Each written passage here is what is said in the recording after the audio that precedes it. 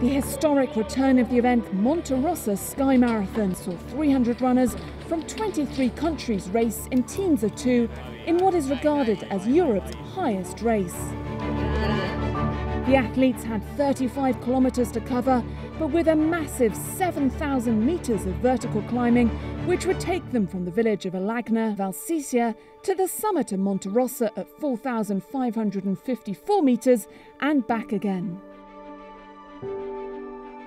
Exactly 25 years ago, in 1993, the first edition of the race took place, and in 1994 the current records were set by Italians Fabio Maraldi and Gisella Bendotti, who completed the distance in 4 hours 24 minutes and 5 hours 34 minutes respectively.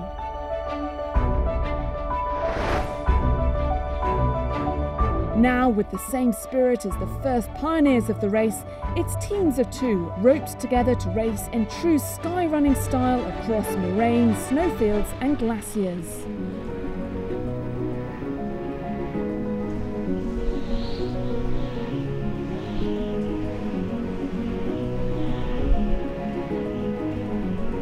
The men's winning team was all Italian, with Franco Colli and William Buffelli finishing in 4 hours 39 minutes and 59 seconds, leaving Maraldi's record still intact.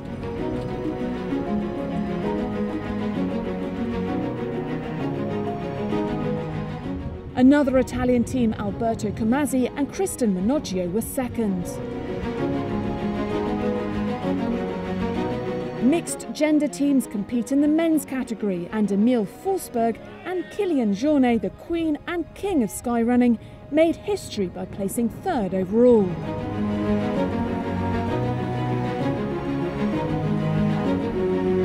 Forsberg's result was the best female performance over the course, beating Benedotti's record, but that still stands thanks to her category status.